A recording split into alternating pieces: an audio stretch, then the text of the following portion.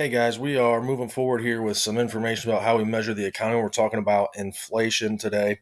Um, so, just real simply put, inflation is just when the price of goods increase. Okay, and so that can be caused by a few things. It could be caused by an increase in population. You think back to our demand shifters that make prices go up, so we get more people.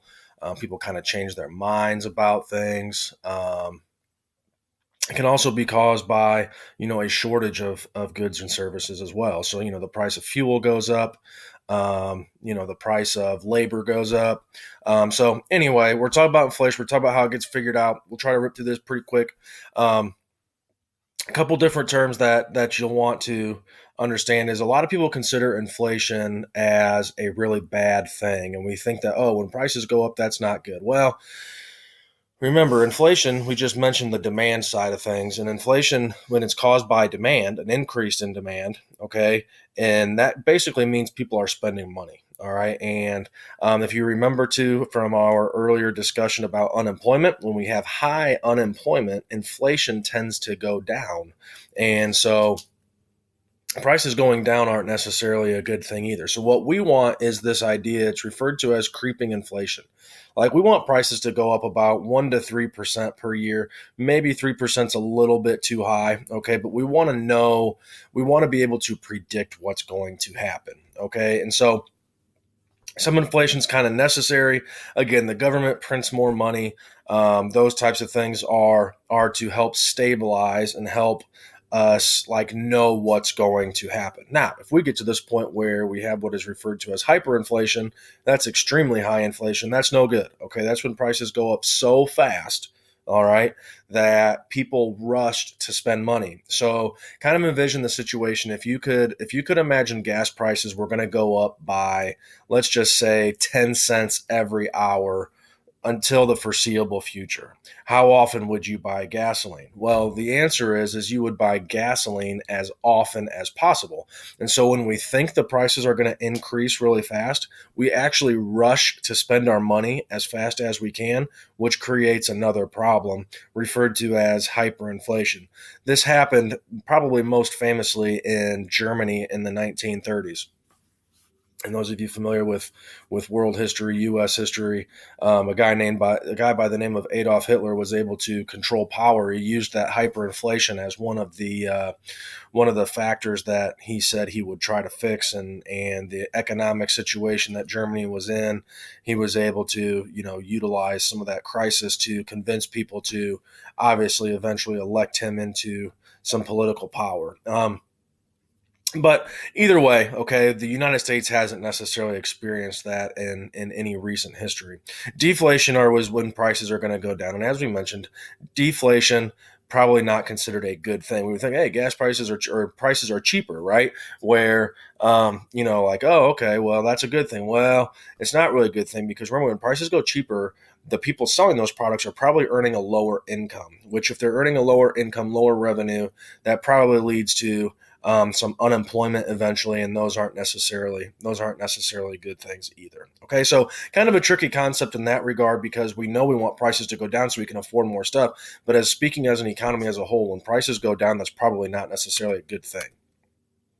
Okay, so the easiest way it's figured out is it's just a percentage increase in the average prices of goods. And towards the end, I will give you an example of how to figure out that percentage increase. But that is what it is. Now, the tricky part is we don't talk in percentages, right? When gas prices go up by 20 cents a gallon overnight and we wake up the next morning and they're more expensive, we don't say, oh, gas prices went up by 8.3% today. We don't think that way. Right. So we like to think of ways like, okay, we like to give that flat number. Oh, gas prices went up by 20 cents a gallon.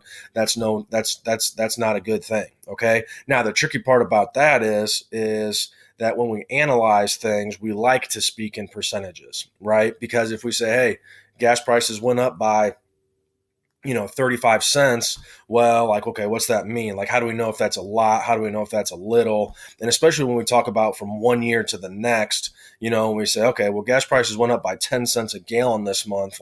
How do we understand, if that's good or bad, right? 10 cents a gallon for gas. per month is way different than, say, 10 cents a gallon or 10 cents per pound of steak, right? Steak is way more expensive. And so we like to look at it in percentages to make things a little bit easier for us to see. The other value that we look at in terms of figuring this out is referred to as the consumer price index. And the consumer price index basically just tracks a number of goods. So the government basically says, okay, these are goods that are necessities, and we're going to track the prices of these things. We're going to combine them all, and eventually we're going to say, okay, this is the inflation rate.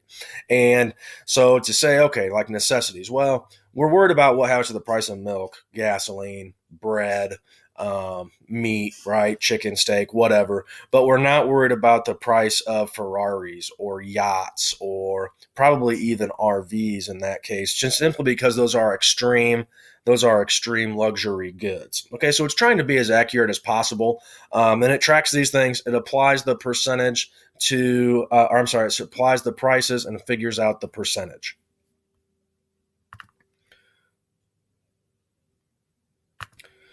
Okay, so if you wanted to look historically at what the inflation rates were over a long period of time, there's certain ways you can do it.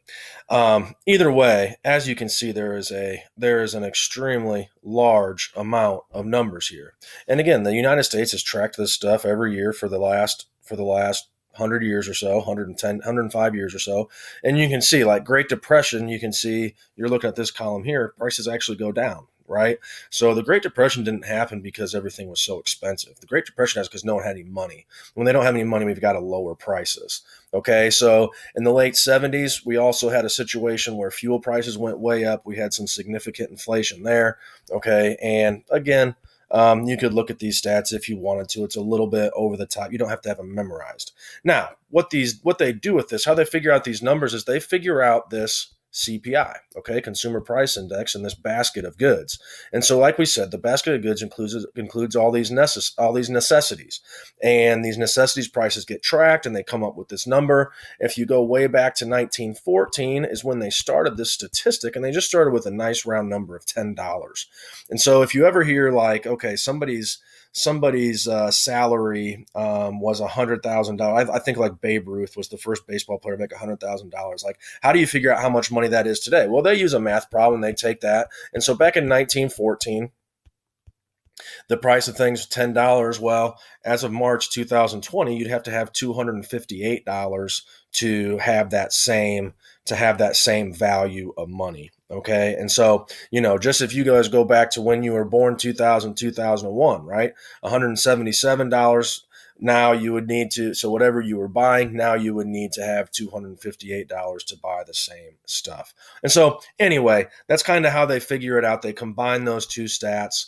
You don't need to necessarily know how to do that. It's just a different way of being able to see what is going on. Okay. So the other thing is this graph shows us the inflation rate, and it's easier for us to look at this graph and say, okay, inflation, we had deflation back in the Great Depression, right? We had some really high inflation in the early 1950s, high inflation in the 70s and 80s, deflation here. It's easy to see on a graph with the percentages. We can't really think about how much prices change by percentage, right?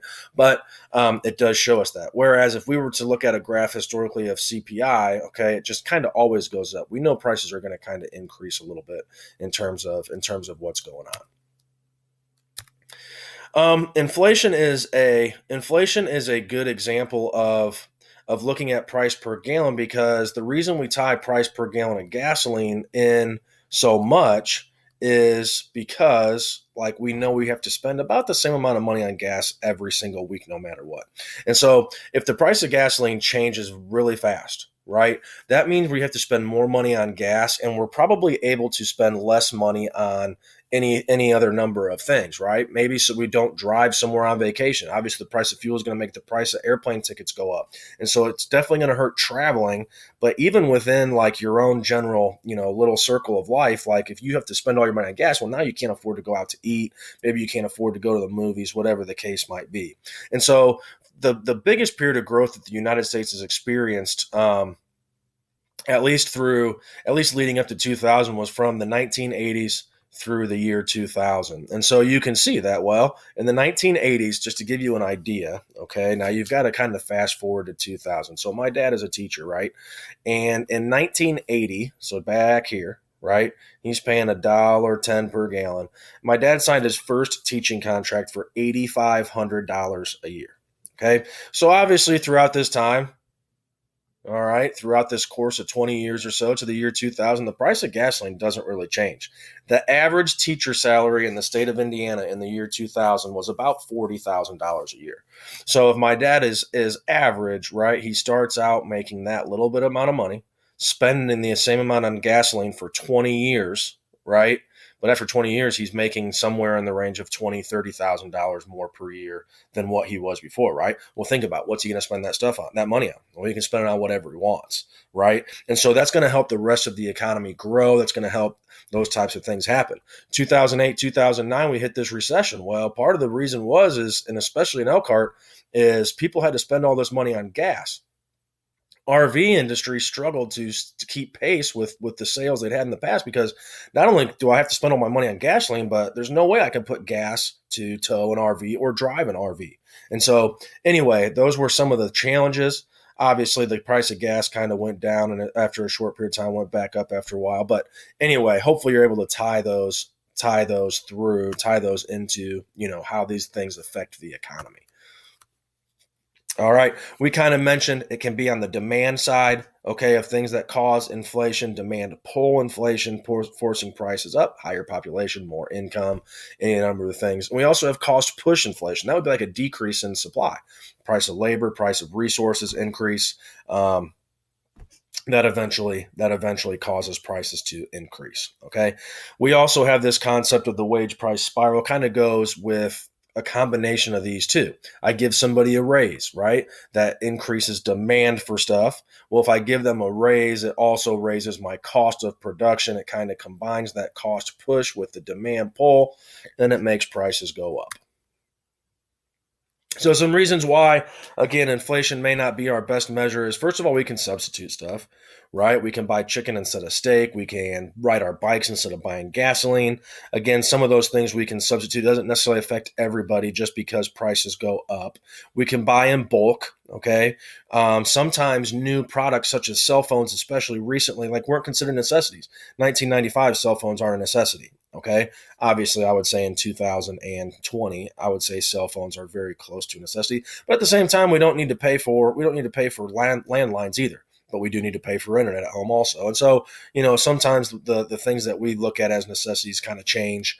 And then again, sometimes the quality of things change. They last longer, makes us have to pay less over a long period of time.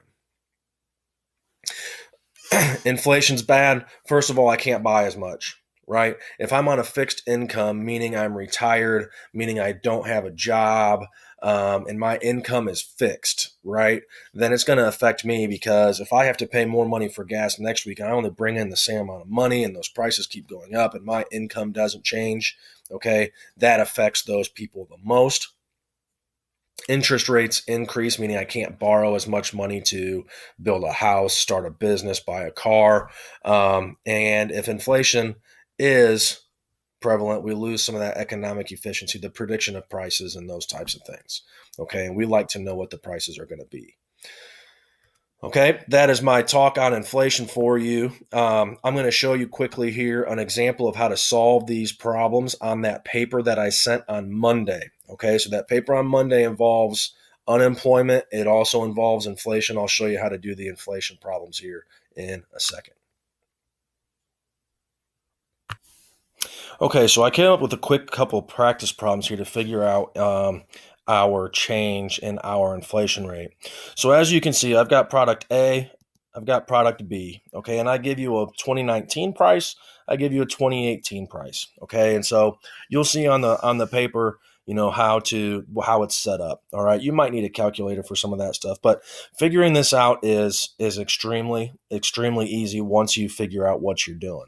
So the equation that you'll use is you're going to use the change in price, okay, divided by the original. All righty, so over here we've got our original price of $1, Okay. We've got our change of 0.05, just a nickel. Alrighty. So you plug that into a calculator and you're going to multiply it by 100. All right. In this particular case, you should get an answer of 5%. So our inflation rate for product A is 5%. Okay. For the next one, we're going to do very similar to the same thing. I'm going to change my color to get fancy here.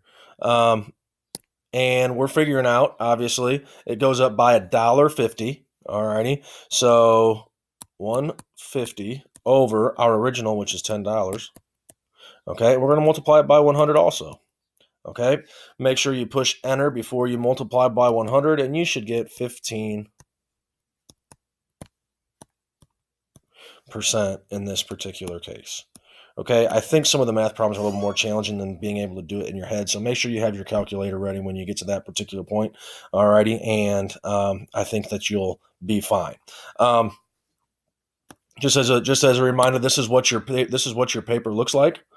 Right? You had the unemployment stuff up on top. You had the inflation stuff down at the bottom. You've got to do a few simple problems. Okay, I went a little bit long today. Tomorrow, for Friday, things will be really quick. We're going to talk about 4 different definitions of unemployment, and the assignment will not take very long either. Okay, so anyway, I figured you wanted a short assignment going into the weekend, a little bit longer today. So anyway, I hope you're enjoying some of this nice weather. We'll get you done fast on Friday. I'll even obviously post it on Thursday. I'm usually a day ahead. That way you can get it done if you want. It's supposed to be 72 degrees on Saturday, so hopefully we can enjoy ourselves a little bit and, kind of go from there. All right. We will talk soon.